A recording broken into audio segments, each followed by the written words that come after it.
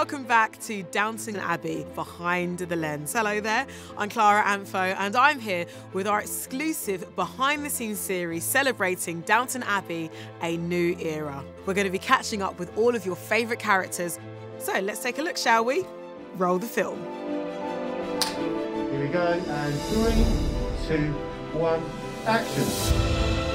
Welcome to Downton Abbey. My big questions are, which characters are coming back and who are the new characters arriving in Downton for the first time? Roll the camera and action.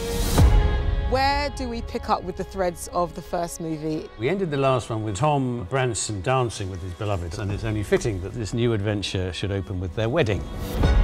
My character for so long has been a facilitator for other people's happiness, and suddenly he was getting happy himself. Going to France to explore this inheritance that Violet has received opens a whole can of worms. I have a little bit of a secret as well, which I won't say. Okay. It's exciting every time you open a script, like, where's your character going to be? Because honestly, you never know.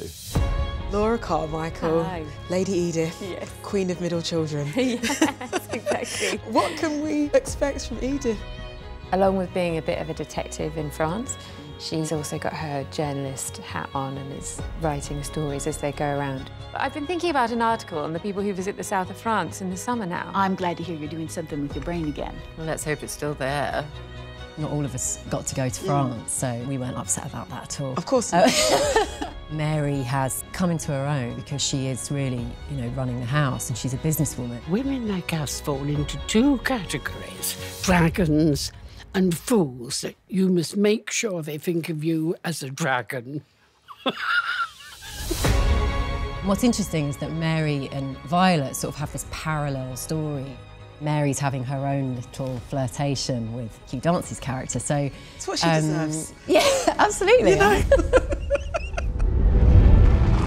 We're joined by the fantastic Hugh Dancy. Dominic West and Laura Haddock join us, and they're part of the movie within the movie. They're so fantastic. It's so much fun to see these people invade the castle because they're the modern era. Actresses plastered in makeup and actors just plastered. Meanwhile, some of the cast get to go to France and play with Natalie Bay and Jonathan Zakai. So we were the Brits abroad, well, and the American abroad. We always love having new people, and it is like welcoming them into the family. How did you break into films? Because you're so handsome. I thought they were excited by my acting talent.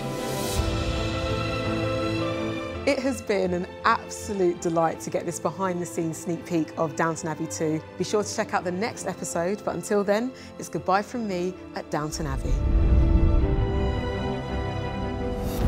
Downton Abbey, A New Era. In cinemas April 29.